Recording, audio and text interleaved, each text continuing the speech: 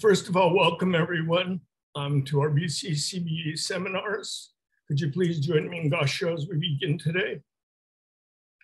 Namo Amida Butsu, Namo Amida Butsu, Amida Butsu. Today, I'm very grateful for our speaker, Reverend Dr. Mutsumi Wondra. I know she's very busy, but she agreed to speak to us today for this seminar. Let me give you a short introduction on Wondra Sensei. She's been a resident minister of Orange County Buddhist Temple since 2015. She was born and raised in Kyoto, Japan, where she graduated from Kyoto Women's University. She then went to complete the coursework at Shuobukyo Gakuin. Following this, she received her MA from the Institute of Buddhist Studies. Then she moved back to Kyoto for a while and received her MA and PhD from Ryukoku University, and also her Honganji academic rank of Hokkyo. Besides serving at the Orange County Buddhist Temple, she's also a professor at IBS. So as you can see, she's a very busy person. So thank you for sharing in your knowledge today for this seminar, Women in Jodo Shinshu. So I would like to now turn over the time to Wondra Sensei. Yoroshiku onegaishimasu. Thank you very much, Hirano Sensei, for introducing me. I am Mutsumi Wondra. Good morning, everyone. It's so very nice to see you today.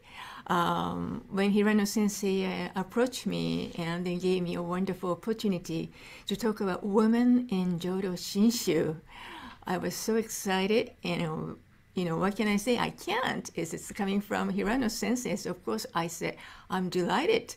So today we'll talk about women, particularly in Shinshu. That means Jodo Shinshu. Another word is a Shin Buddhist woman.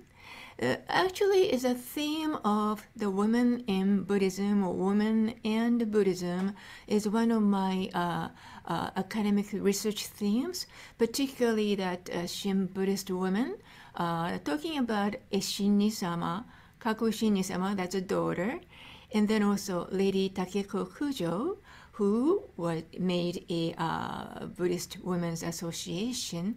Those are one of that research area. So I'm very happy to share with you and then talking about those women.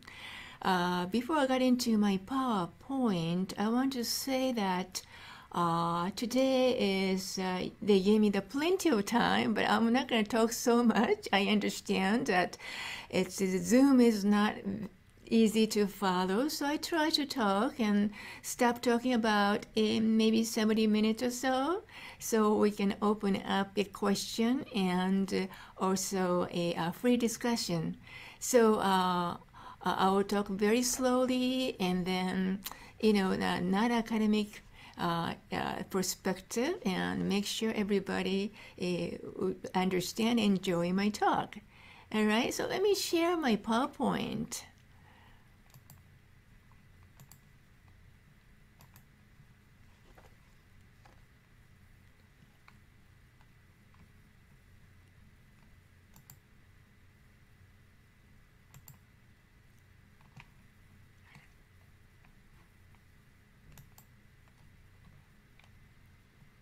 Let me see. Okay.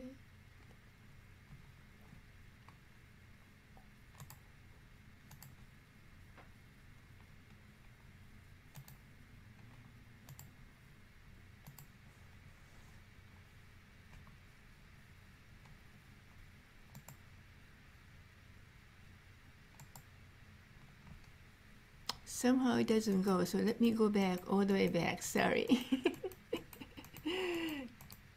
Technical area is really sometimes a challenge, isn't it? Anyway, so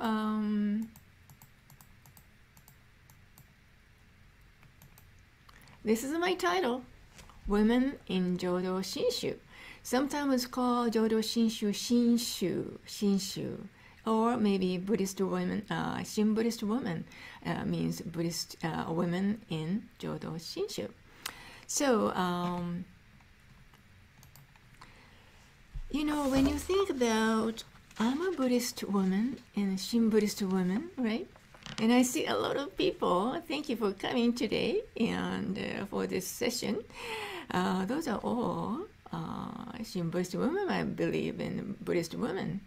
So many, many women. I think women roles in the history of Buddhism, or particularly Jodo Shinshu, are very vital. Very vital. That's what I'm talking today. And then when you look around, as I say, I'm a Buddhist woman, and then you're a Buddhist woman, Shin Buddhist woman, right? And when you go to the temple, you will see a lot of Buddhist women, don't you? And a Shin Buddhist woman in your Sangha. So for example, my personal, this is my mother. My mother was born in Kyoto. I was born in Kyoto too. So she was a very devout Shin Buddhist woman.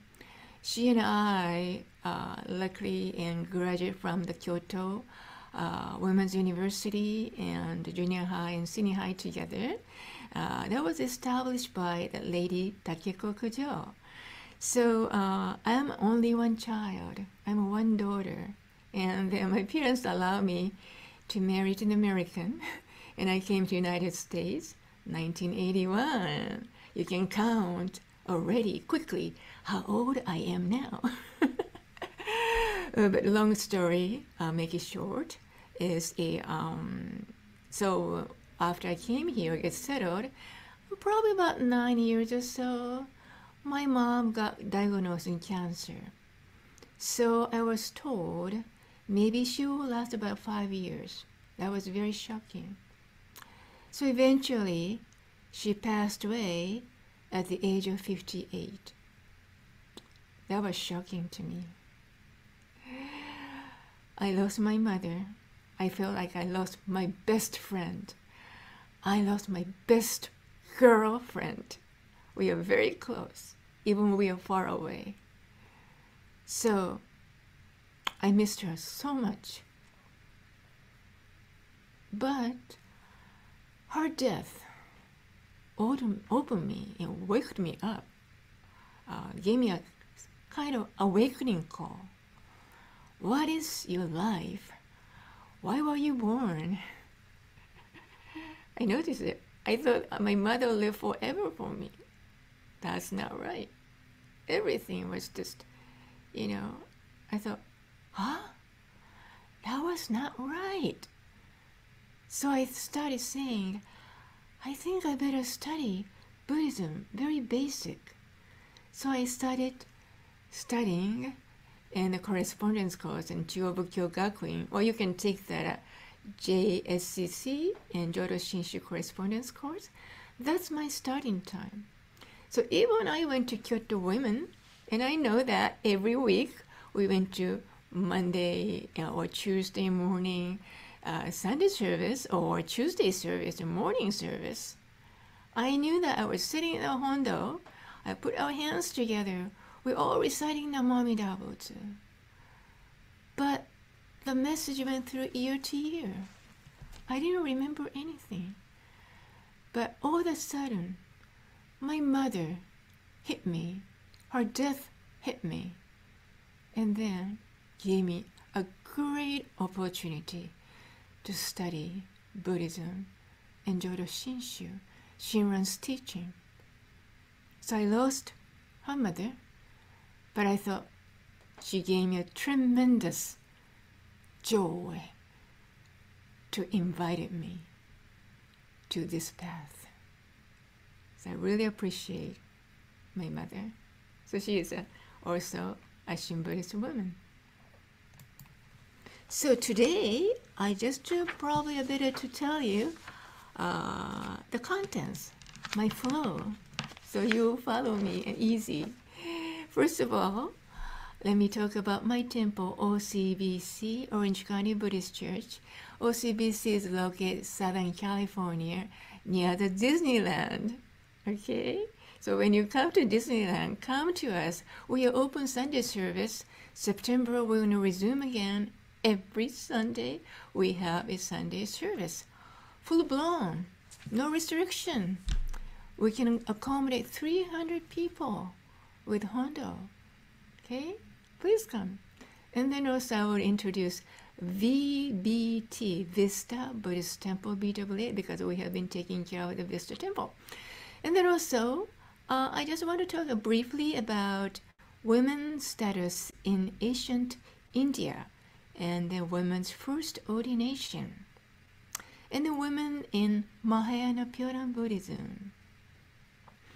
And then go into Japanese Pure Land Buddhism, Honen Shonin, Shinran Shonin's teacher, right? And then Honen Shonin's understanding of view of women's Buddhahood. And then Shinran Shonin, our founder's view on women's Buddhahood. And then Ishini-sama is Shinran Shonin's wife. And then her letter, and then their daughter, Kakushini-sama's, as a caretaker of Honganji. And Lady Takeko Kujo as a founder of Buddhist Women's Association.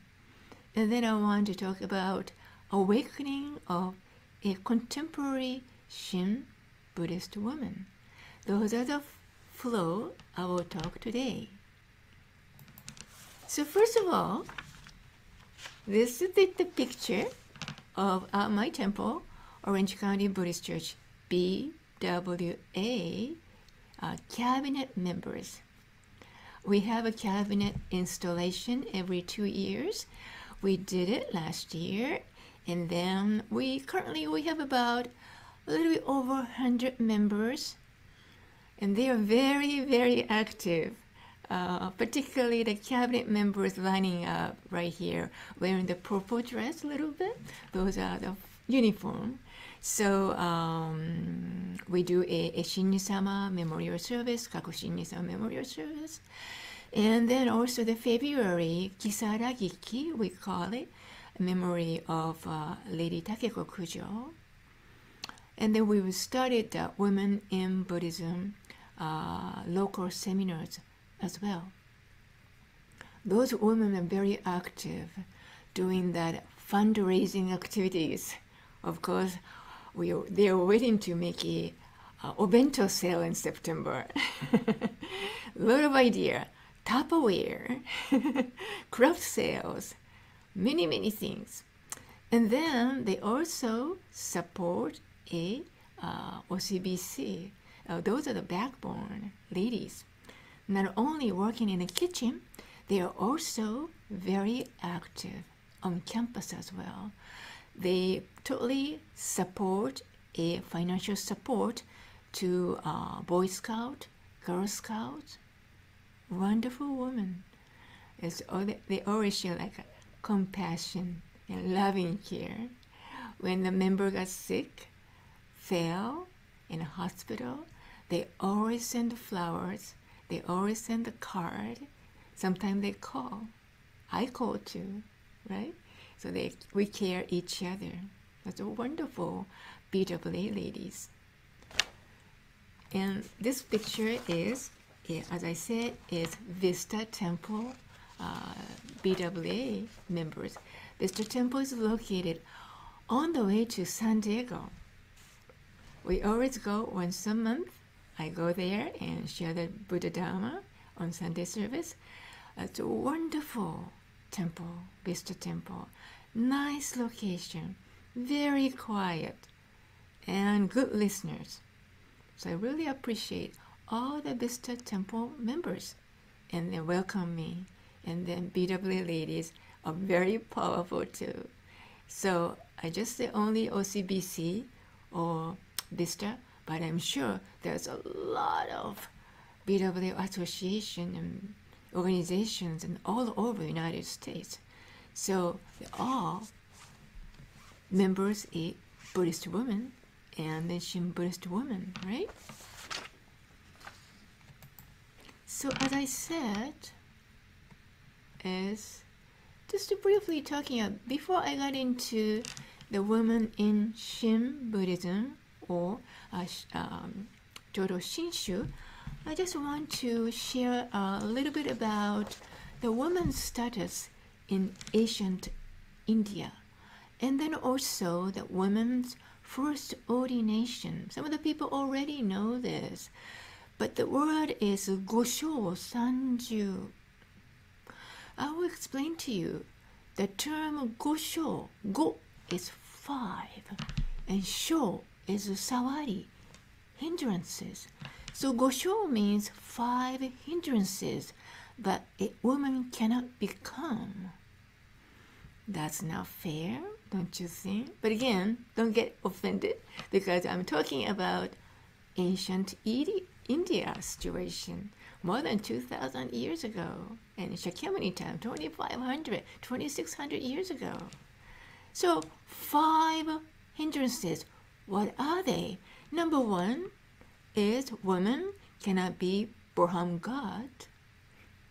Woman cannot be an Indra, that means Lord of the Devas.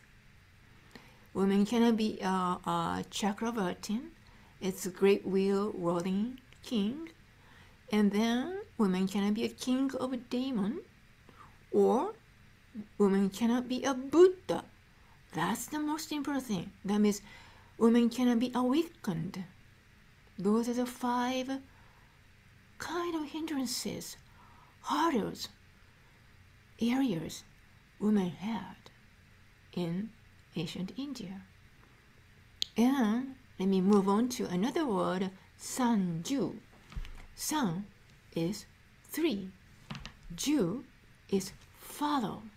So that means women has to follow 3 men who are her father, husband, and sons. Again, don't get offended. I understand when I was young, I don't think I follow my father all the time. Of course, my husband and I are equal. I don't follow him all the time, right? So, because, think about that, at that time, women in India, they are totally, difficult time to find a job, cannot make money. That means, I'm talking about the woman's inability of economic. So that means she has to totally depend on father, husband, or son to live everyday life economically. That was the situation. So that really expresses the inability of women's economic interdependency, right? And there is some triangle here. Those are the famous Indian caste system. Caste system is all the man's world. Woman is not in that picture either. So the top is Brahman, is priest, right? Academic area. And the Kshatriya is warrior or kings. Well, actually, is Shakyamuni Buddha, is Siddhartha family belong to this Kshatriya. And then Vaishya is more merchants. And then Shudra is sort of like a servants, commoner, peasants. Those are things. And underneath is untouchable area. So those are the Indian caste system. So I was just talked about at that time is the old and ancient Indian society system and women's situation. Okay, that's for your knowledge before getting into a Jodo Shinshu woman. Okay, talking about a woman's first ordination. There is a story, right? I'm sure there's a lot of people know already. Mahapajapati. Its pronunciation a little difficult. Mahapajapati. Mahapajapati is a Shakyamuni, that means Siddhartha's a mother-in-law, right? Its real mother is Maya. Maya, Lady Maya, passed away after having the baby Siddhartha. You remember? And then Maya's sister, her name is Mahapajapati, came and then started taking care of a baby Siddhartha.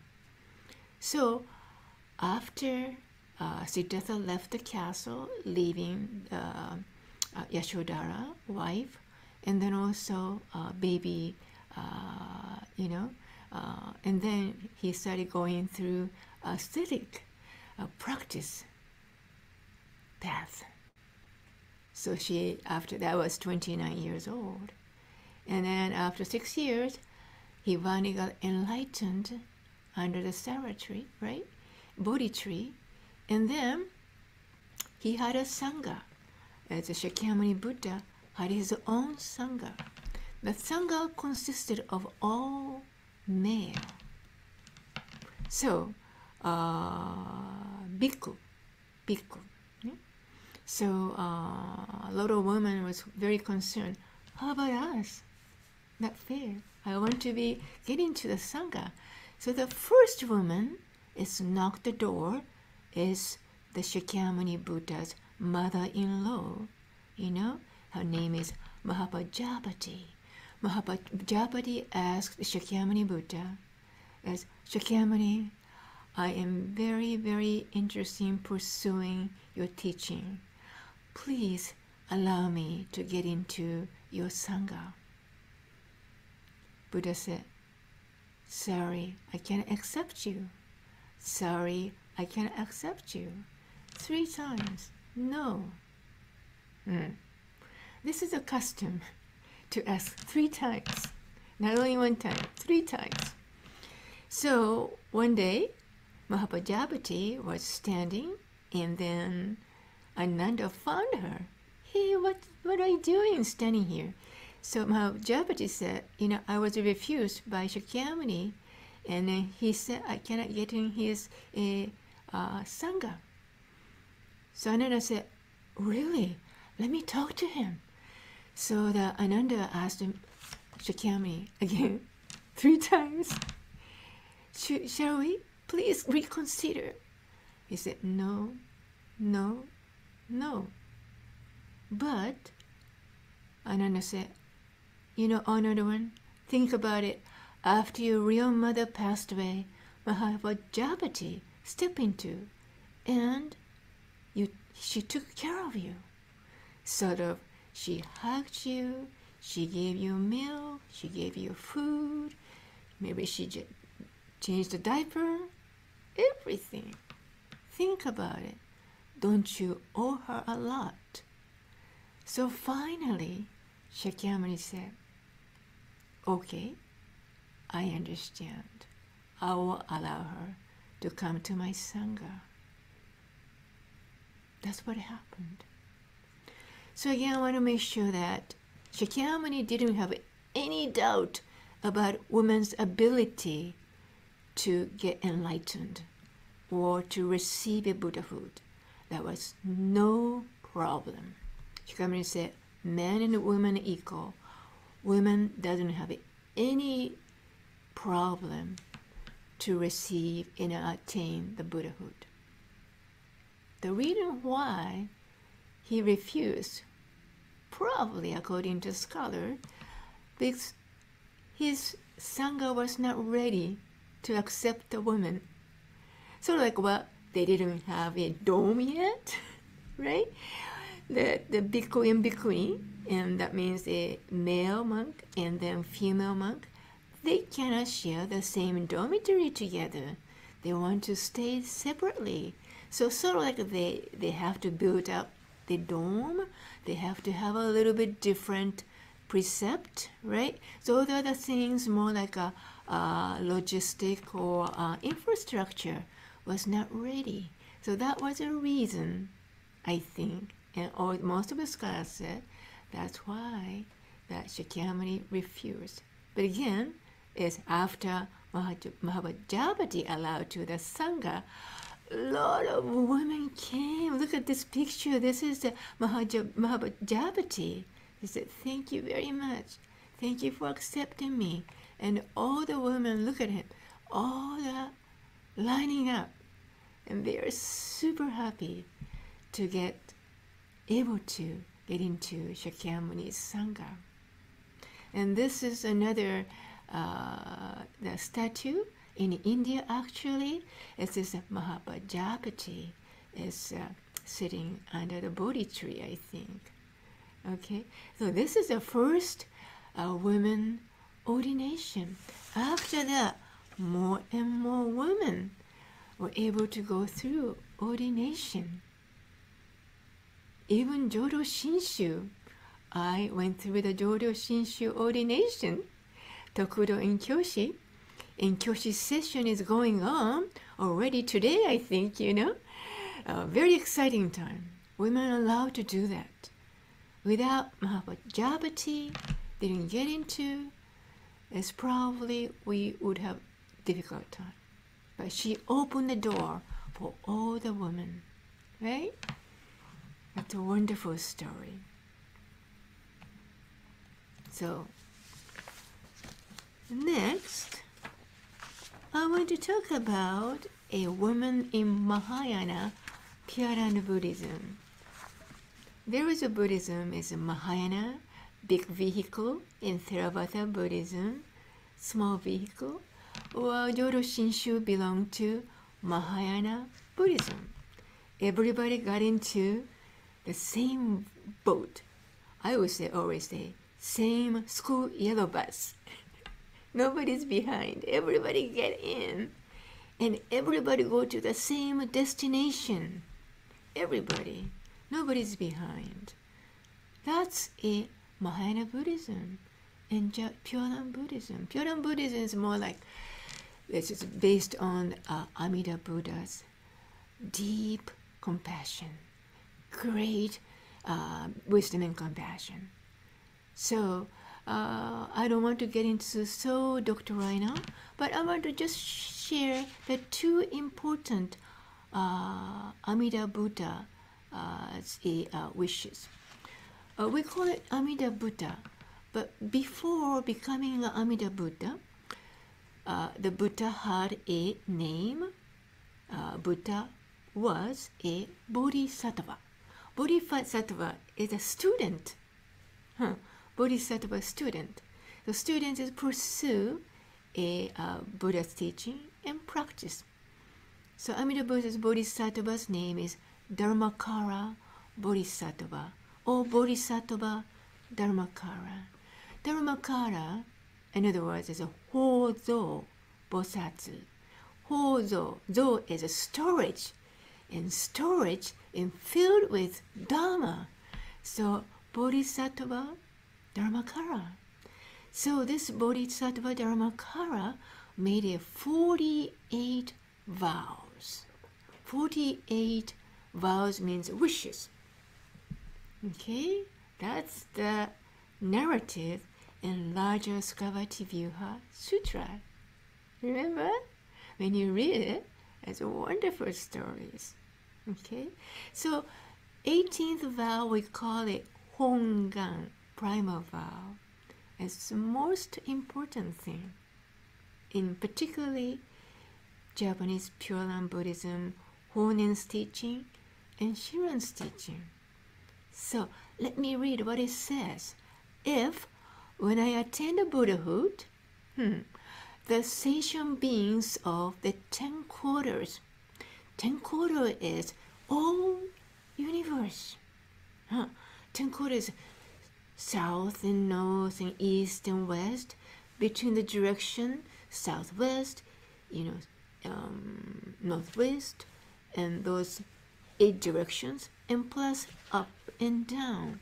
So that means signify 10 direction means all universe. So all sentient beings, living creatures, in the 10 directions, who with sincere and entrusting mind and heart aspire to be born in my land, that means Bodhisattva Dharmakara, in Amida's land, and say my name. What is that? Nembutsu Namo Amida Butsu. even 10 times, should not be born there. May I not attain the perfect enlightenment. Excluded those are those who commit the 5 grave offenses and those who slander the right Dharma. That's the 18th vow, and we call it Hongan, primal vow, very important vow. So what they're saying is, okay, it's everything like, if I attain, when I attain the Buddhahood, this thing didn't happen, I wouldn't take a perfect enlightenment. That's how the phrase goes, all entire 48 vows. So in other words, when you twist it, when Buddha, Bodhisattva Dharmakara become a Amida Buddha, which is attain the Buddhahood, all the sentient beings, 10 directions, if you say, and if you with the sincere and trusting heart and aspire, wish to be born in my land, and say Nam Amida Butsu 10 times, I'll guarantee you, and you will be attain the Buddhahood, born there in my land, for sure. That's what it says. But exclusion a little bit is this, if I start explaining this short sentence though, but it takes a long time, but again is, except those 5 grave offenses and who slander the right Dharma, I know I might have to exclude. That's a kind of warning. Amida doesn't exclude anybody. That's your warning. Please do not do that. Please do not do a 5 grave offenses. For example, please do not kill your mother, father. Don't kill art. Don't hurt Buddha. And don't disturb a Buddhist Sangha, please. And slander Dharma is criticize the Buddha Dharma. Please do not do that. That's the warning. Okay? This is the 18th vow. Let's keep in mind. So in this, all sentient beings, that means women, men, all, everybody, even living creatures, animals, plants, everything, I think, sentient beings, all get enlightened, all receive a Buddhahood. Okay? However, in that a larger Skavati Buddha is a 35 vow, which is right here, is when I attain the Buddhahood, the woman threw out the countless and inconceivable Buddha world and the 10 quarters. Having heard my name, with rejoice in trusting heart, awaken the mind, aspiring for enlightenment, and wish to renounce the state of being woman. If after the end of lives they should be reborn as women, may I not attain the perfect enlightenment. It is a little confusing. I understand. That means sort of woman has to renounce the state of woman. That means sort of like transform the woman's form to male. That's what it says. That's 35 vow. Why is it?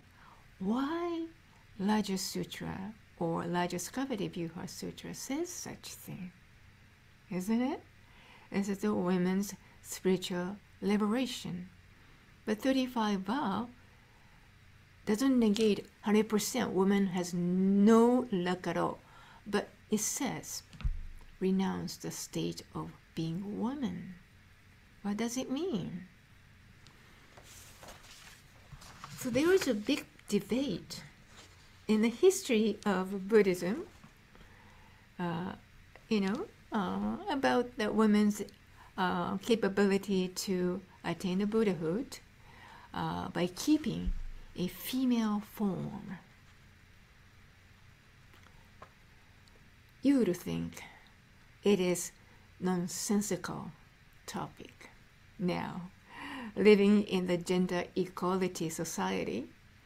But however, when we examine the rationale behind, it may present the real meaning of gender equality, I think. Okay? So just briefly talking about 18th vow, 35th vow, why we have 38 vow. Okay? Well, keep in mind, and we can discuss about it later. Okay? So, let me get into that. The Honen Shonin. Honen Shonin, Shinran Shonin's teacher. Honen Shonin is the first Japanese Pure Land teacher. He was born in 1133 and 1212. Easy to remember, 1133, 1212. The medieval time, and then going through a Heian period, medieval time, and then Kamakura period. It's a drastic time change. It's just aristocratic society to all the samurai coming up. It's very confusing. Political unrest all the time. So those time the Honen Shonin was born. And not only Honen Shonin, there are several Buddhist schools like a Tendai, Mount Hiei by Saicho, and then Shingo Esoteric by Kukai, and then Soto Buddhist school by Dogen, and then Rinzai tradition from Eisai, and Nichiren school is Nichiren. So those are the kind of, some scholars said, a Kamakura new Buddhist school is like coming out. It's kind of very exciting time in that the end of medieval time and Kamakura time. So Honen was that time. Huh?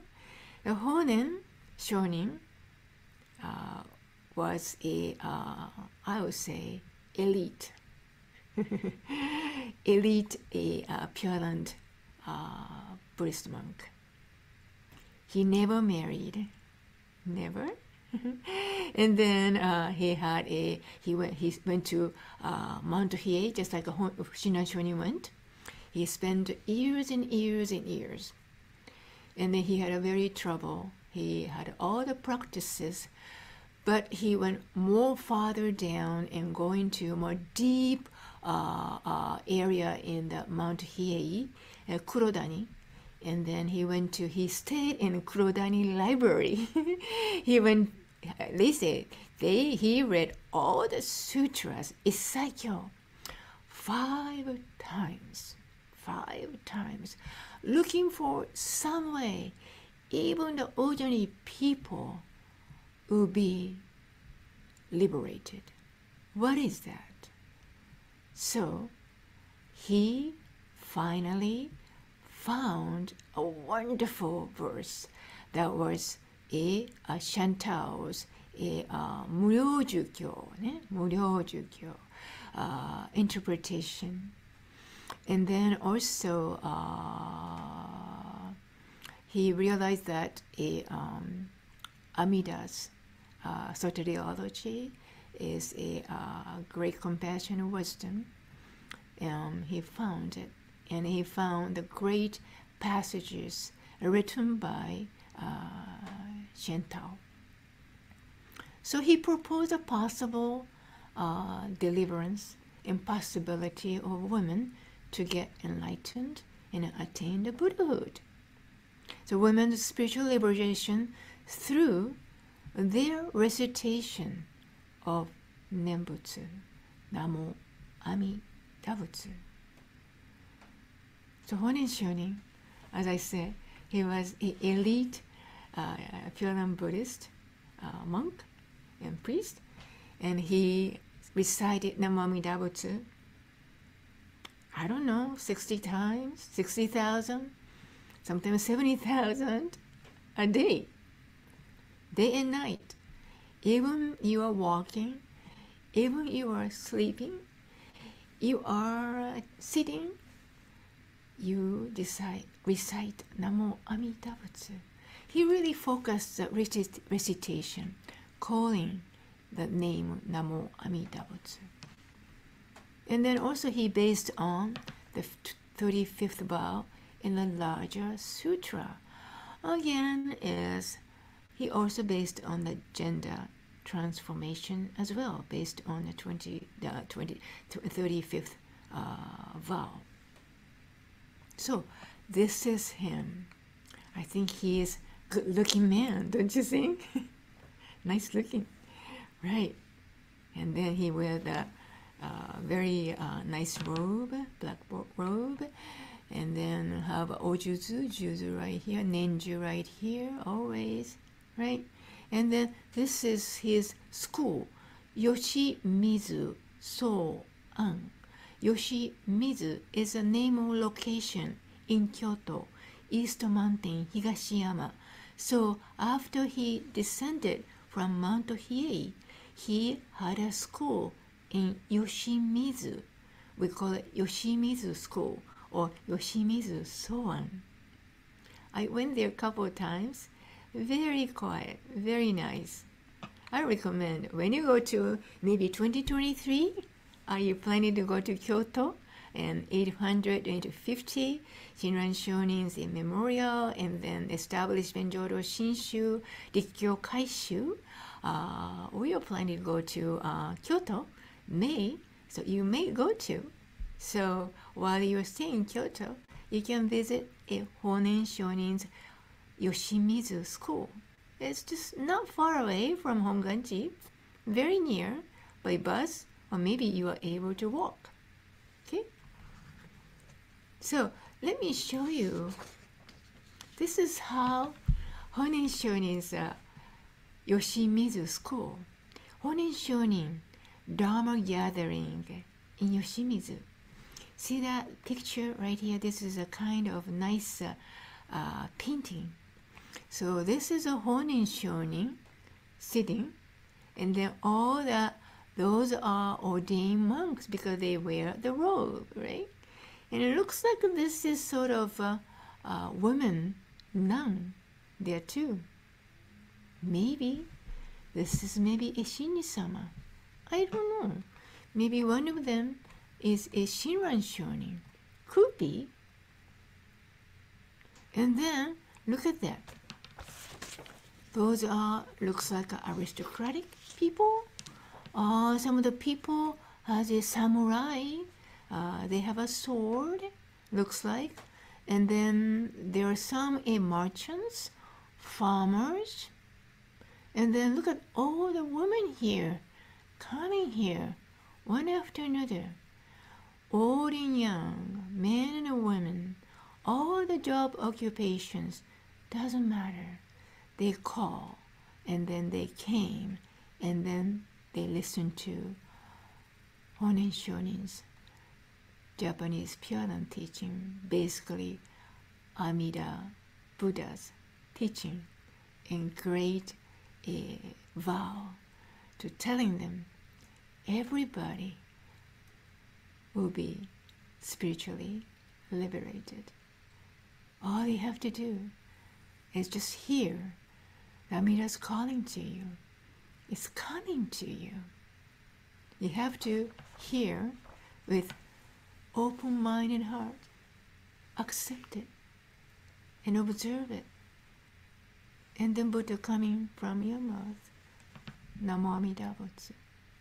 That's what he was saying. Very easy. Because too easy, some of the people got a little confused. Particularly people on the Mount Hiei doing a very severe practice. They said, that's not fair. We all practice day and night. Yeah, some people really criticize the Honen and Shinran, right? That's why there was a big persecution. Nembutsu, 1207, Honen Shinran got exiled from Japan, right? They went through a hard time, but they never gave up. Shinran said, well, I'll leave Kyoto, but this is a wonderful opportunity. I go to Echigo, and now I have an excellent opportunity to share the Buddha Dharma with people in Echigo, northern Japan, with Isshin. Very positive. That's what the Jodo Shinshu. Even we have an against wind, we can make it tailwind. That's a transformation, right? Isn't that powerful? Amida Buddha's vow, and we receive it through Namo Amida Butsu. So, this is a Honen Shonin's school. Now, I want to talk about our founder Shinan Shonin. How Shinan Shonin thought about women's Buddhahood, right? But you remember, important thing is Shinan Shonin married to Isshin-sama. Publicly, he made an announcement. I met the woman Isshin, and I love her. I'm going to marry her. He made an announcement. At that time, I'm sure a lot of Buddhist ordained monks had a relationship with women. Not official marriage, but they have family, but they didn't really disclose it. That's what happened, because that was precept that Buddhist monks are not supposed to marry. That's the precept. But the Shinran broke it. Why? Because, I want to tell you, because, Shinran spent about 20 years on Mount Hiei. 9 years, a very small kid. He got ordained as a Tendai monk, right? After that, he went through all the practices. 90-day, Zogyo Zanmai, standing and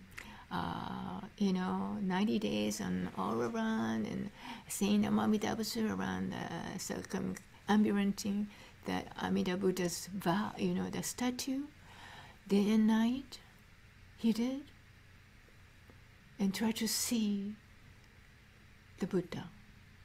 He might do 1,000 practice, Senjichi Kaiyo. He might have done it. I think he did it. Some scholars say he did it. But he had a problem to see a Buddha, Kenbutsu. Didn't happen. So, he had a serious problem. So he decided going down from Mount Hiei, and then he started going to Rokkakudo. Rokkakudo is this temple right here. And when you see Rokkakudo on top, this is how the roof looks like. Rokkaku means hexagonal. Rokkaku, hexagonal. See, the roof is hexagonal. So this temple is still there in Kyoto. Actually, it's still located the same original spot in center of Kyoto. I tell you, it's right next to Starbucks. So, it's a shopping center area. That temple is here. But way back to Shinran's time, Shinran was born 1173, past 1263. When Shinran was 29, 30, he descended from Mount Hiei. He started going to this Rokkakudo. he decided, I'm going to go to Rokkakudo, and then it's going to be a 100-day visitation. Every day, even rainy day, even stormy day, even burning hot day, he went every day. And finally, 95th day, he had a dream. He had a dream. That's what Shinju's letter say. I will talk about the Shinju's letter later. So, what kind of dream he had? By the way, I have to tell you that the dream, you know,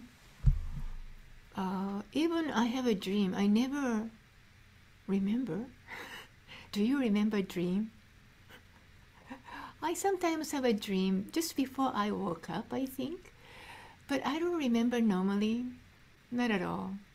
But those people in medieval time, dream means a lot.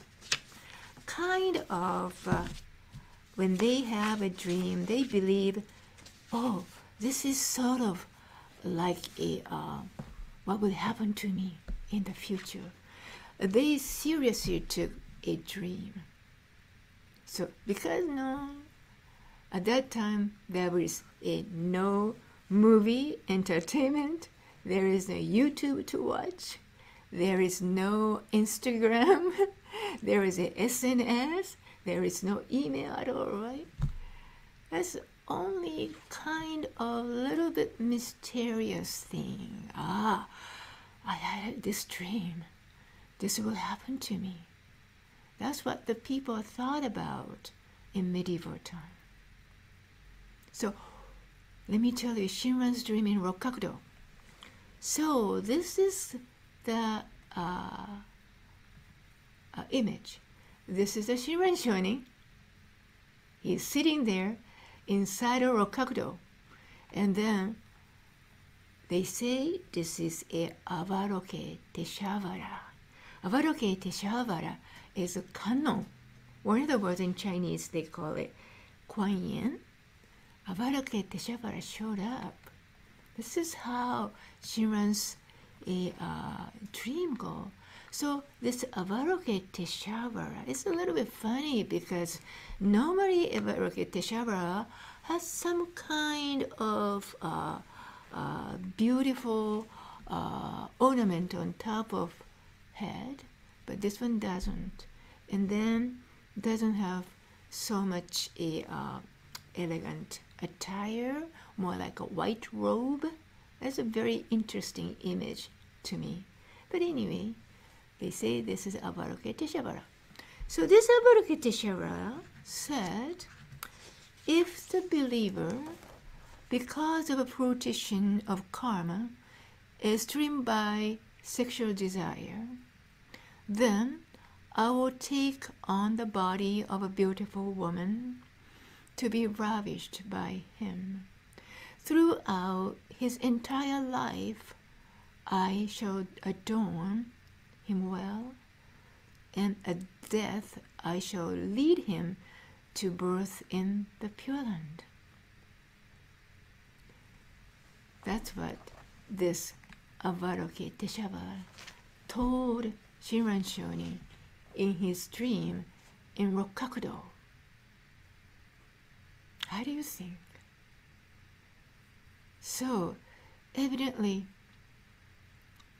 this Avaroke Teshavara telling him, if you want to marry me, I will be your wife. I will be your partner. And I will take care of you, make sure.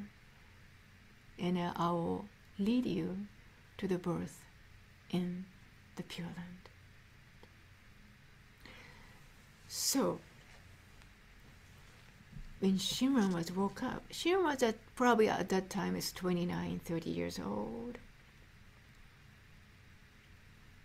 He thought, what a dream I had. Well, probably I assume, this is my assumption though, at that time already, Shinran might have met is she already in Honen school? Probably. And then, kind of, my imaginary, she ran sort of like fell in love, maybe pay attention of Eshini. But he knew that I'm not supposed to marry because I'm a Buddhist monk. He was fighting within himself. But after this dream he, had, he immediately went to Honen school. And then he talked to Honen. My teacher, Honen, can I tell you the dream I had at Rokkakudo? This story. How do you think? You think I can marry? I really like Eshini. Honen said, well, if marriage help you to pursue Amida Buddha's teaching, and then Nembutsu life, go ahead. Marriage is not going to hindrance for your Buddhist monk career. Go ahead. But if the marriage bothers you, you shouldn't. So you make a decision.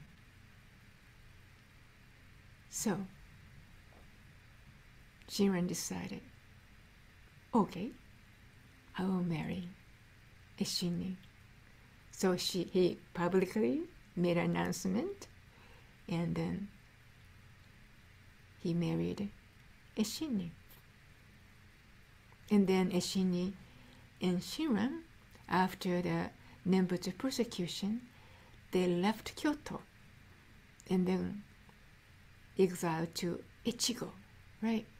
Echigo.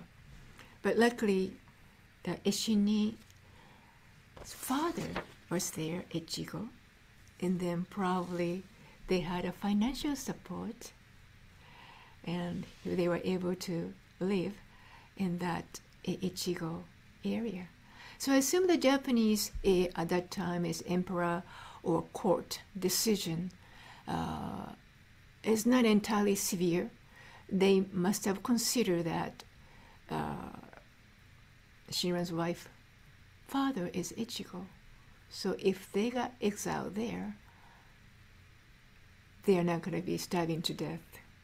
They can get probably financial support. Probably that will happen. Okay, so this is Shinran's dream in Rokkakudo, and the story of marriage of Eshini. So just briefly talking about Shinran's view of women's birth in Pure Land. This is Wasan, hymns of the Jodo Pure Land. I don't know if you have a collected works of Shinran. It's okay. I just if you don't have it, that's fine. Let me read that. These two hymns or wasan expressed Shinran's view of a woman's birth in Pure Land. Number one is, so profound is Amida's great compassion that manifesting inconceivable Buddha wisdom. The Buddha established the vow of transformation into man. That is 35th vow.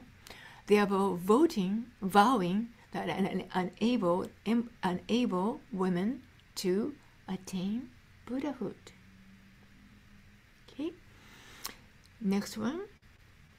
If the women did not entrust themselves in Amida's name and vow, they would never become free of the 5 obstructions. Even though they passed through the myriads of corpus, how then could their existence as a woman be transformed? So those are the two Shinran's wasan, focusing the woman's liberation. Again, as he is still based on that 35th vow, that transformation, physical transformation idea and concept. I just want to share what he thought about, and then about a woman's attaining the Buddhahood. He doesn't negate 100%. A welcome woman, because he married to Eshini, and I'm sure that Shinran Shonin taught the Amida's vow to Eshini, Kakushinni, every day. Okay? So, let's get into Eshini-sama. Eshini-sama, as you know, I'm sure your temple have a Eshini-sama memorial service. Do you? And then BWA ladies, past ladies memorial service together, maybe.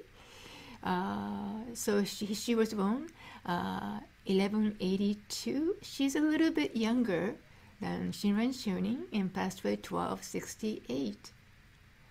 So Eshini married to Shinran. Eshini was a great woman. I would say Eshini is the first Shin Buddhist woman, I think. So, and then also, she saved Shinran by leaving Eshini's letter, which is called Eshini Shosoku, Eshini's letter. Eshini's letter is sort of like she means Eshini, was corresponding with her youngest daughter, Kakushinni. What happened is, after Eshini spent a life with Shinran Shonin in Echigo, northern Japan, and then they came down to Ibaraki, Kanto area, and then they spread the Dharma and then Nembutsu teaching, and then Shinran, probably that mid-60 or so, he decides to return to his hometown, Kyoto, because he wanted to finish the Jodo Shinshu, his writing. To do so, he wants to see various sutras. He couldn't find any big library type thing in Kanto, Tokyo area at that time. Everything was in Kyoto. Kyoto was the capital, 1,000 years.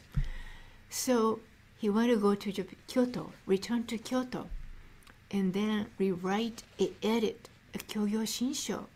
That was the reason he decides to go back to Kyoto, his own town.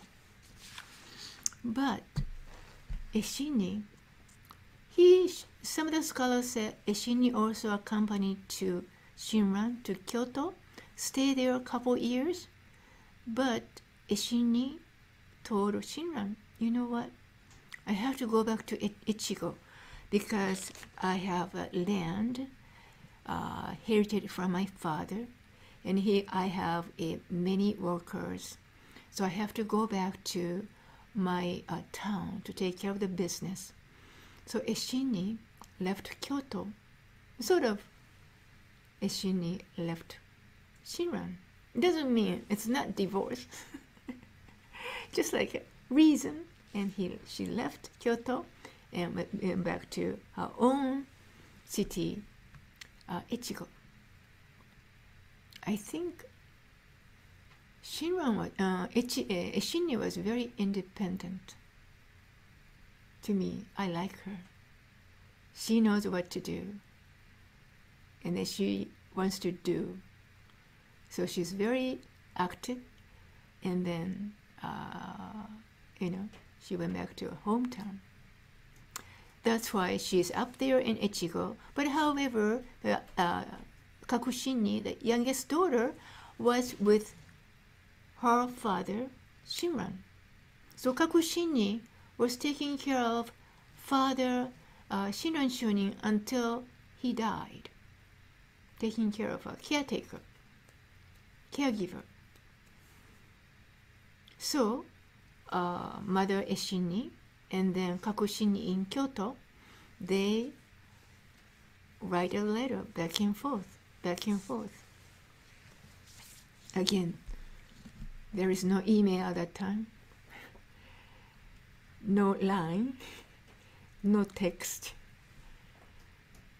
So they have to write a letter, somebody has to deliver it, and then respond. I don't know, it's just months and months, back and forth, back and forth. So those letters still exist.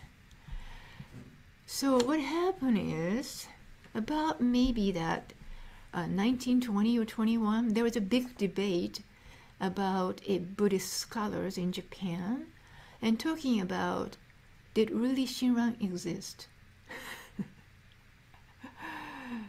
Well, Shinran Shonin changed his name many, many times. So to them, to the scholars, said, there is no evidence at all to make sure the existence, to prove that Shinran's existence. So evidently there was a big problem in entire Honganji. But however, luckily, one of that minister, Washio Kyodo Sensei, found a Shinni's letter in the Nishi Honganji's archive room. There was some kind of like a raw scroll. And I'm sure there's tons of other things still now they haven't touched. But Washio Sensei found this. What is this? And then he opened it. And that's the actual, original Ishinni's letter responding with her Dodo Kakushinni. So, this is it. This letter says right here, concerning the birth of my husband, Shinran. That's what Ishinni says. Ishinni-sama says in her letter, concerning the birth of my husband is Shinran in the Pure Land. Nothing whatsoever needs to be said anew, because that's the time Kakushinni wrote a letter to Ishinni. You know what? My dad, your husband, just passed away. So Ishinni is writing and responding to her. Long ago, when he, means Shinran, left Mount Hiei, he, Shinran, secluded himself for 100 days of Rokkakudo to pay concerning his next life. At dawn on the 95th day, Shotoku Taishi appeared in Revelation and composed a verse for him. Shinran went to see Honen for another 100 days. There is only one path leading out of samsara in the next life for the good and evil persons alike. That's what Ishinni said in one of her letters. Letter consists of 10 different letters, but this is one of the letters Ishinni said, responding to Kakushinni. So see, already my husband Shinran was in that Mount Hiei. He was a doso, right? So this is a proof Shinran did exist. So, you see, Ishinni proved the husband Shinran's existence, real existence. Without it, I don't know what could have happened. And then also she said, I'm one who believes that I would ever to along with him. Since from realm to realm, from rebirth to rebirth, I am lost already, but I will go and to see him. Don't you think it's so certain? There is not even a doubt about 35th vow. She doesn't even say, I have to transform my life and body and physical form to man. No, she said, I will surely, and along with him, I will see my husband. This is very deep belief. And Shinran taught this teaching to Eshini, I think. Move on. Now is Kakushini, his daughter, at 1224. Kakushini is a founder of Honganji, and then establishment of Rusushiki caretaker system. I know it's probably some of the people don't know those words, but don't worry about it. I will explain to you. Kakushini she's a lady here. She's the youngest daughter. Okay, and they have about Kakushini and Shinran Shoni. He had 6 children, maybe 7. Okay, but Kakushini is the youngest one. Okay, so as I said, Kakushini was a deathbed, and then actually with another brother. And then when Shinran Shonin passed away in Kyoto, Kakushini was right next to him. So Kakushini made a very simple Shinran Shonin's grave. Like, this is the first grave. It was made in Toribeno. Very simple, fence and everything. But Kakushini, first husband name is Hirotsuna.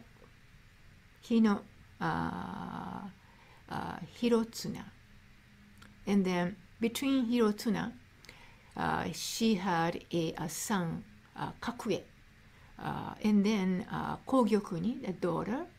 But Mr. Hino, I would say, or Hirotsuna, the first husband, passed away right after the second child was born. So Kakushini remarried to Onodera, Zennen Onodera. So Zennen Onodera had owned a huge land in Higashiyama, East Mountain area in Kyoto. So Onodera Zennen as well, after he passed away, or before he passed away, he gave the land to Kakushini. Kakushini inherited land from her second husband. So after Shinran passed away, she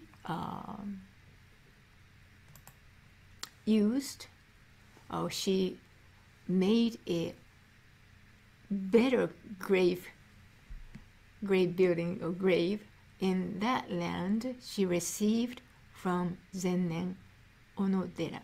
This is what it is. See right here? So again is hexagonal, roof is hexagonal, and so right here is Shinran Shonin statue inside here. And then this place became a Otani Honbyo, Otani Mausoleum now. Again, you might go there next year, 2023. Okay?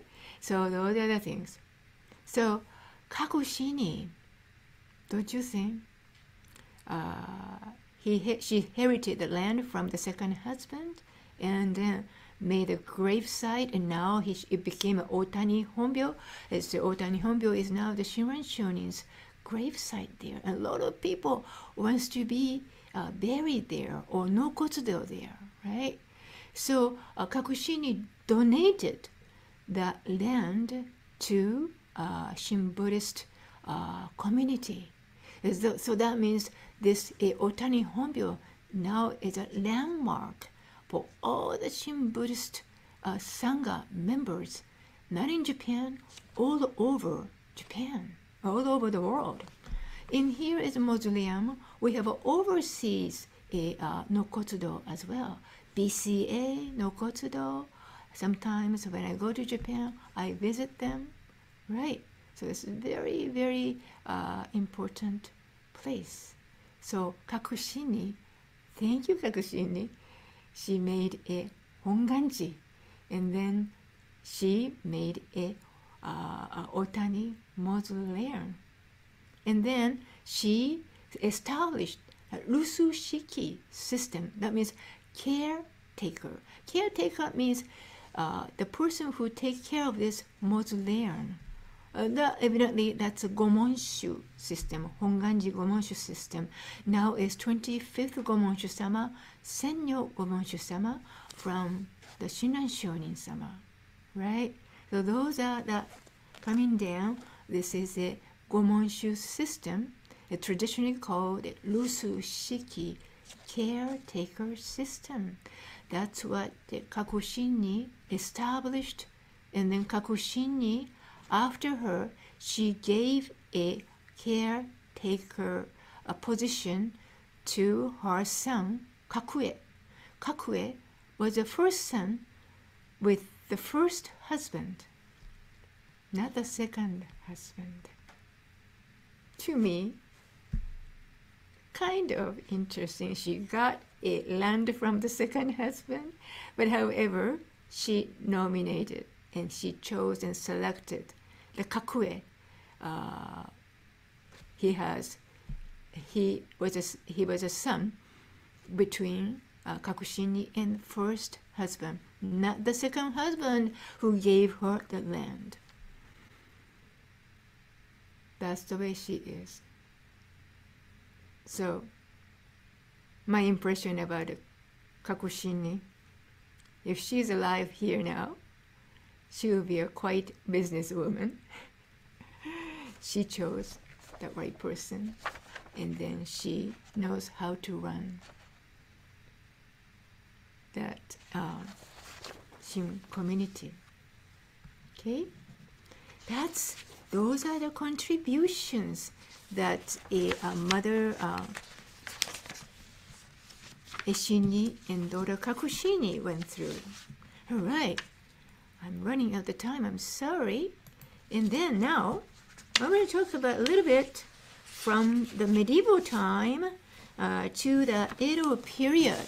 Edo period started 1600. Before the Meiji Restoration is 1868. As Edo time is very easy and no wars and a lot of cultures popped up. So there is a famous Myokonin Den, as stories of wondrous believers or stories of Shin Buddhist Nembutsu people. Myo means rare, and ko means wondrous, and nin is person, and den is a story. So the term, Myokonin became more prominent in the Edo period. With the production of Myokonin Den, this is a story of those people, a collection of biographies of the Shin Buddhist. Those stories are about the ordinary people, such as farmers, merchants, or samurai, describing their simple religious confession. So a lot of people, like you might hear that Genza, Shoma, and Saichi, and Okaru. So I want to briefly talk about Okaru. Okaru is a woman Myokonin. Okaru was born in Yamaguchi, Shimonoseki. And some of the people that your ancestor came from, Yamaguchi maybe. So she married to a nice man, age of 19, and husband is 28. The marriage life was okay, but after a couple years, husband started having an affair with other women. So Okaru got really upset and became mad and jealous. So she came to the temple. Temple name is Saikyoji, and this Gendo, Reverend Gendo. And then she complained, you know what happened? My husband had an affair. I cannot really, forgive him at all. What's going on? I don't understand. The life is. That's not fair. Da da da da da da da. And then this minister said, Okaru, just come back tomorrow. Listen to the Dharma every day. You will know. So she came every day. She went to the temple every day and listened to the Dharma. And then finally, this minister said, you know, good thing it happened to you. Good thing your husband had an affair. Now, Okaru, you come to the temple every day. And then now, I understand your appreciation in Dharma is deeper and deeper and deeper every day. Don't you think? At that time, Okaru is kind of became calm and then understand cause and conditions. And then sort of he went back to her husband and starting having a wonderful family. That's what goes. So this is Okaru family in the story is another Mukonin. There is some other women Mukonin, but I don't want to make it long. So move into a modern time a little bit. I'm going to talk about a Lady Takekokujo, right? Lady Takekojo, I'm sure a lot of women know, and then BWA Lady Takeko is a founder of Buddhist Women Association. Takeko was born 1887, founder of BWA. Actually, she was a daughter of that second daughter of a 21st Gomonshu-sama, Myonyo Shonin, and his wife Fujiko-sama, Jodo Shinshu Honganji-ha Buddhist organization in Kyoto, Japan. So 1904, Takeko helped Kazuko. Kazuko is a sister-in-law. So Takeko's brother will become a 22nd Monshu, Monshu Kozui-sama. Okay, so Kozui's wife name is Kazuko. So Takeko helped Kazuko to form the BWA.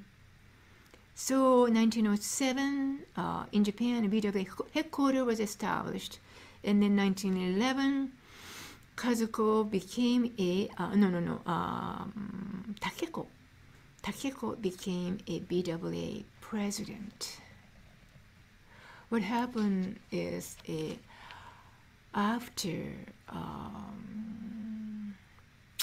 Kazuko came back from Europe trip, she suddenly passed away at the age of very young. So Kazuko's dream to have an established BWA, she was supposed to be a head or a chairperson, but however, after she passed away, and Takeko has to take over and then proceed a sister-in-law's dream to establish the BWA. That's what she did. So Takeko became a BWA president, and then 1920,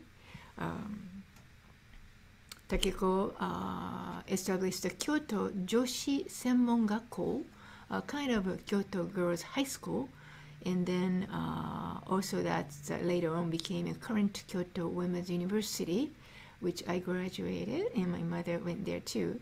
So in 1923, as you know, there was a big earthquake and great Kanto earthquake. So she devoted and worked on the social affair activities very hard. And then also we shouldn't forget, she was very talented. She was a very good writer. She wrote a beautiful haiku, poems, essays, Her calligraphy is beautiful, her painting, very artist. So she published the collection of her poems or essays, which is called Muyuge. Muyuge. So this English translation recently came out. We named it Leaves of My Heart. Leaves of My Heart. And then in 1927, she made quite a lot of royalties. And then she was able to help the needy people, victims from Great Kanto earthquake. And then also she planned to build a Asoka hospital in Tokyo by using these royalties. So Asoka Hospital in Tokyo is still now.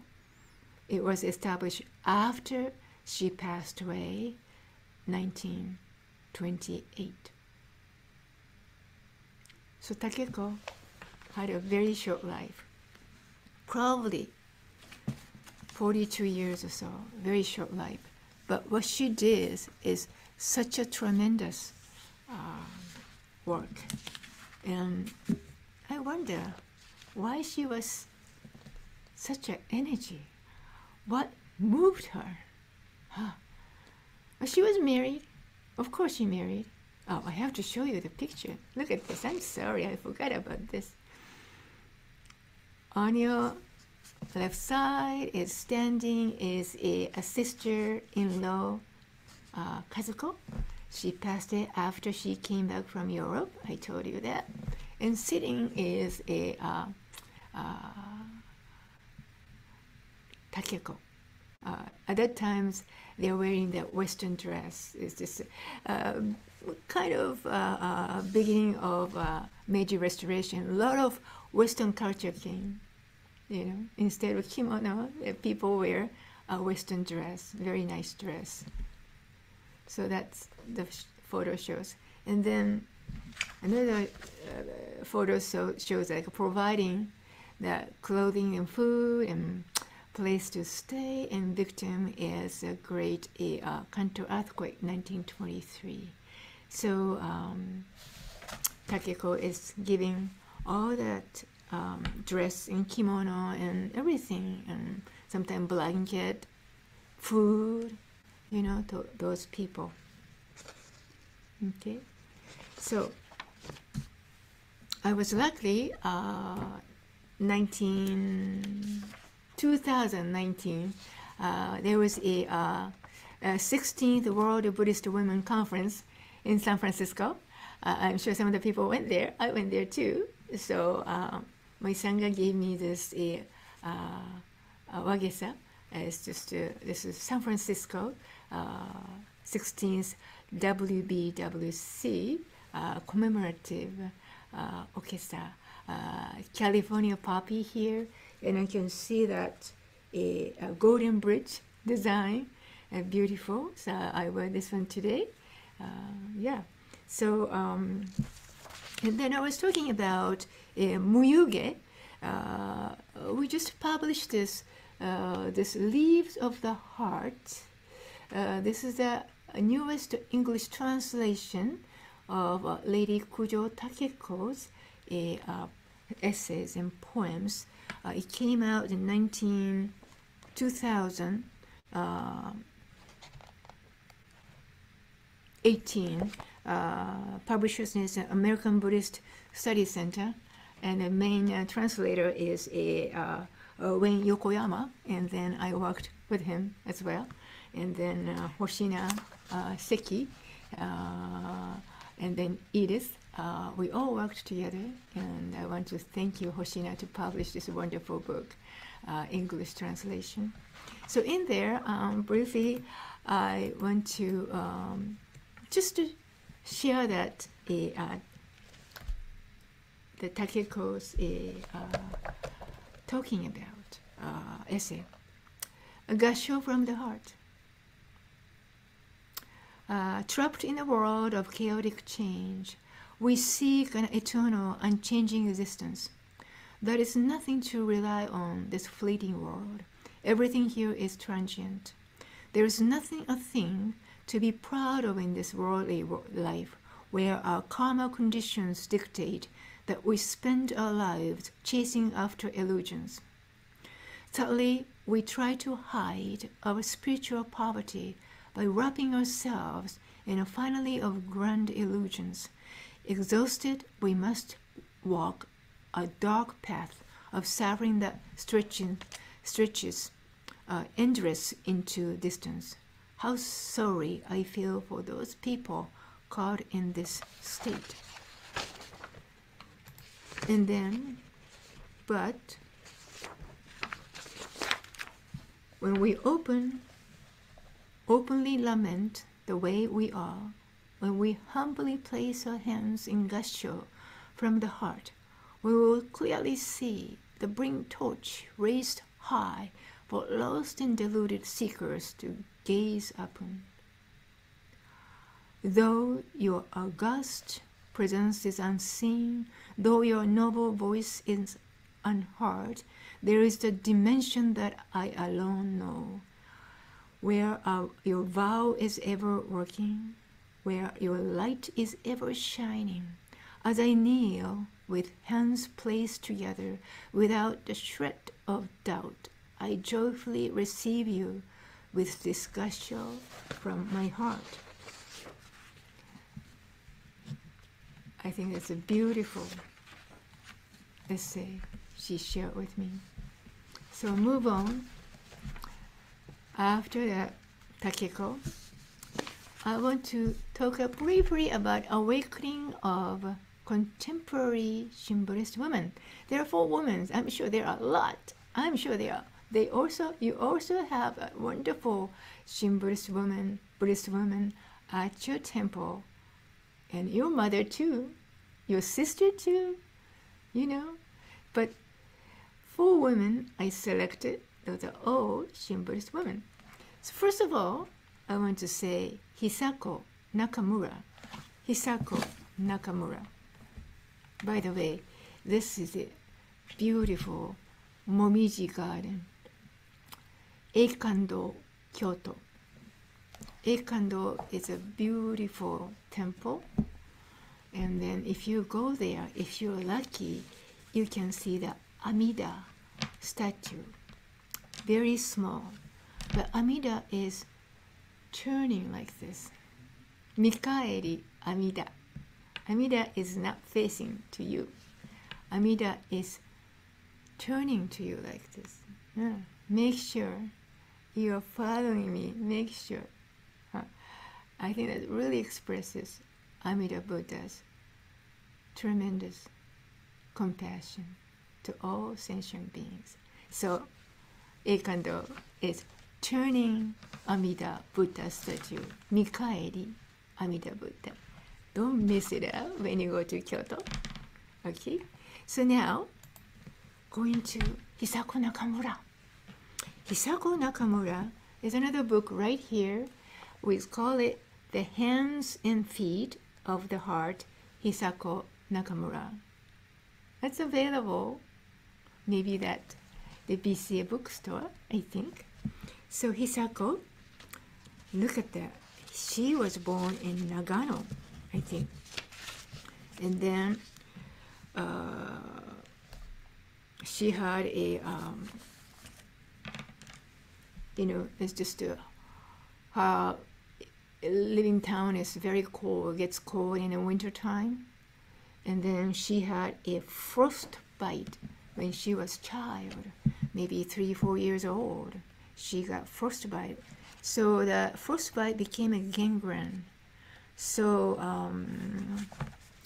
Toyama, Takaoka, Gifu prefecture. I said Nagano, but Gifu prefecture. Takayama is a mountainside. So the winter time is freezing to death. So there is no heater, nothing. They are poor. So she got a frostbite, and then that became a gangrene. So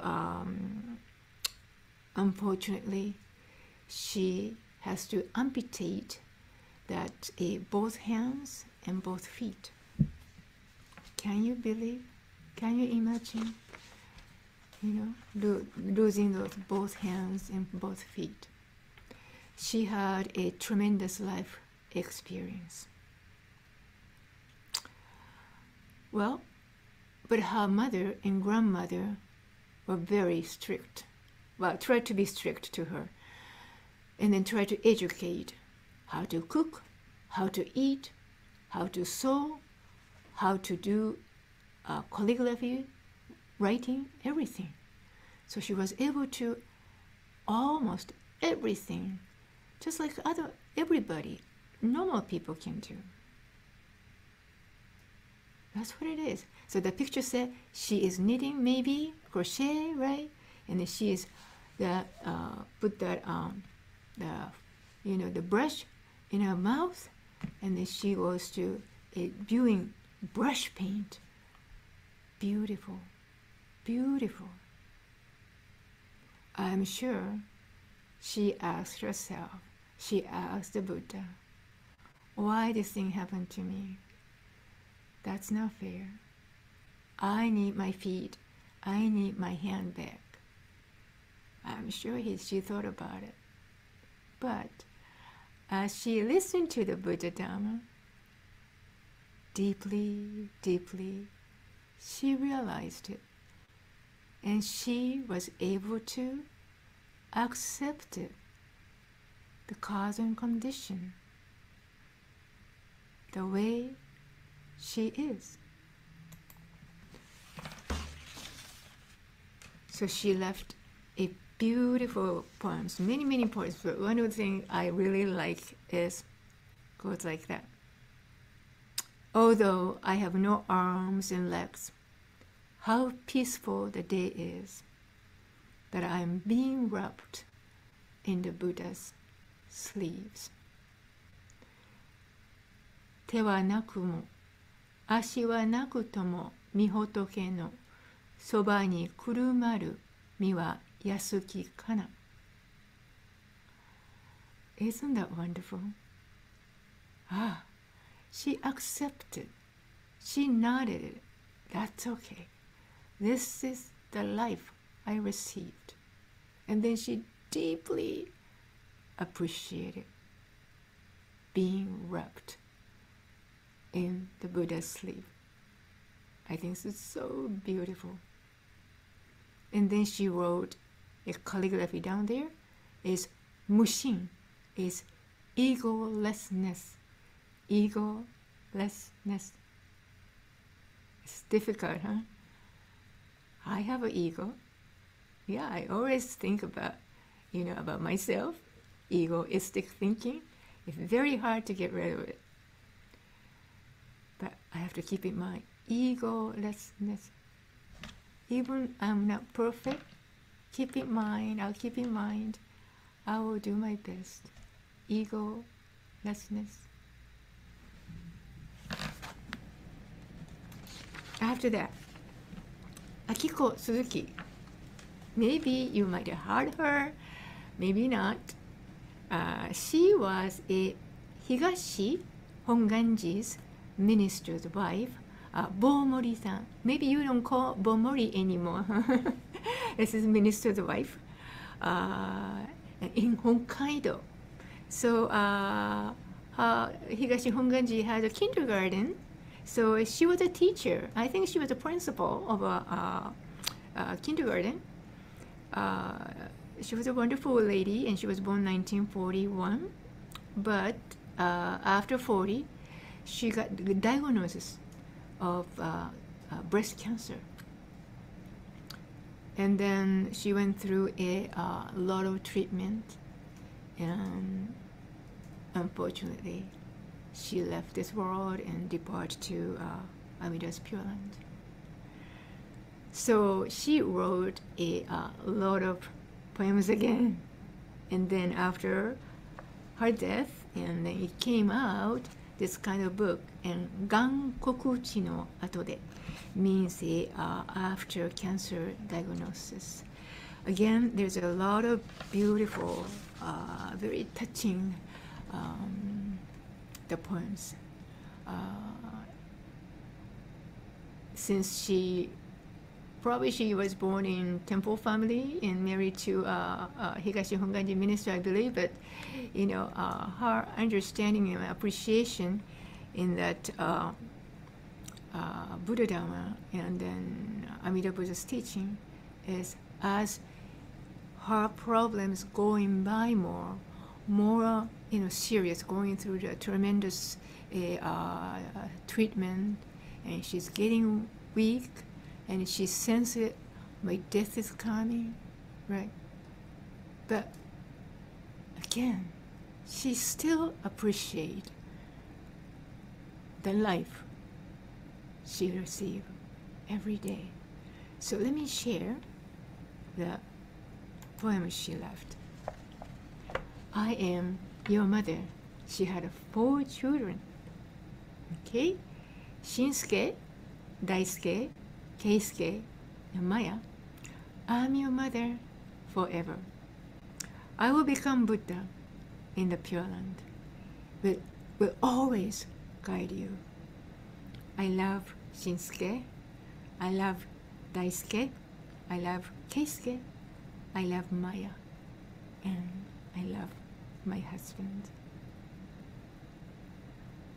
Another one, right side, underneath this poem. The title is Life and Death. I sort of translated, and my translation may be not perfect, but when I awaken to the reality of my own death, the fact of living suddenly becomes vivid. Life and death, those two opposites, become one and bring me to the wondrous peace. In Japanese, it's shoji. 死というものを自覚したら、生というものがより強く浮上してきた。相反するものが融合して和らげる不思議さ。How do you think about it? Huh. Okay. 2 more ladies I want to say. This is Chiono Sasaki. She is a Nisei lady in Kona Island. This story is in this book. It's a Dharma Treasure, published by Hawaii, Honganji Mission of Hawaii. I really appreciate Emuneto Sensei to publish this book. And then Chiono Sasaki is one of the features here. There's a lot of Shin Buddhist people, not only ladies and all that, male and everybody's story here. And then Chiono was the second Nisei lady, and born in Kona Island. And then she was a Shin Buddhist lady. And then she worked on the Corner of Coffee farm all day long with her husband, and then raised 10 children. In order to attain some resolution of her problem, and she turned into other religions, but she detested any compromise with a religion that was idealistic. So she started going to Shin temple and then listened to the Dharma. And every day, Chiono went to the temple. And then one day, afternoon, and Chiono returned home and from temple, and her husband, Kumataro, asked her, "Oh, Chiono, you are going to, we always go to temple. For what?" Chiono said, "Well, to listen." So, Kumataro said, "After listen, what did you learn? Tell me." Chiono said, cannot answer her. And finally said, "Nothing." Her husband, Kumataro, said, "What a fool you are." Hearing those words, something flashed across Chiono's inner being, and she said, "Oh, today I finally am able to truly listen. Yes, I'm able to accept and embrace my foolish self. So Chiono's case is, Chiono, every time she went to the temple, probably she was ready to go, I have to listen to something, I have to grab something. But she realized it. I don't have to look for it. Buddha Dharma or Amida Buddha's perfect liberation is already reached me through the voice Namo Amida Butsu. So we don't have to do anything, just accept it. That's what she realized it. So when I went there, Muneto Sensei loaned me to this. This is Chiono's real notebook. I was very impressed, and then it's kind of like a falling apart. And Chiono is a Nisei, so she can only write hiragana. Her pen, and then I just open little by little, and then she was like, wow, このままが嬉しゅうて頭が下がるね. I'm going to explain this poem later, but she just write it.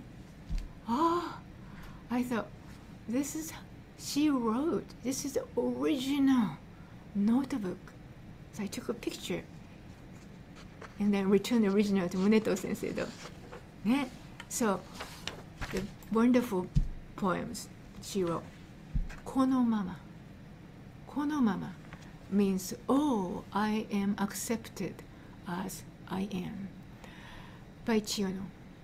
I am so happy about being as I am that I naturally bow my head. Being good or bad, I am what I am. Being false or true, I'm what I am. Having or not having, I am what I am. Rain or shine, I am what I am. Crying or laughing, I am what I am.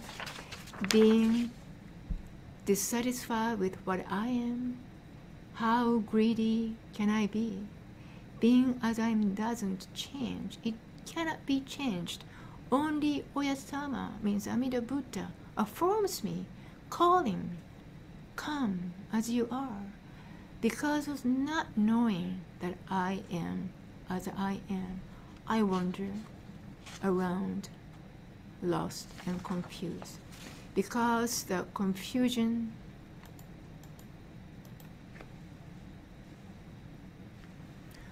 because the compassion of Oyasama is all-embracing, I am now contained within it.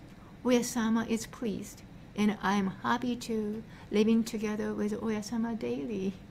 Every time I listen to Oyasama, Amida-sama working for my sake, I feel ashamed and grateful. Namo Amida Butsu. Namo Amida Butsu. Namo Amida Butsu. That's the Chiono's poems. Lastly, I'm going to talk about one of the great Sangha lady. Her name is Sachi Ochiai. Sachi was born 1990, and then she lived 100 years. 100 years. I did a funeral, and she was a very nice woman, and then she was a Nisei lady. She went to internment camp, and every time, and every Obon time comes, I remember Sachi. And then, because Sachi used to be a Dharma school teacher, and then Sachi is a great listener. She never misses the Sunday services and then study classes. And she always sat in front of me and listened to my talk.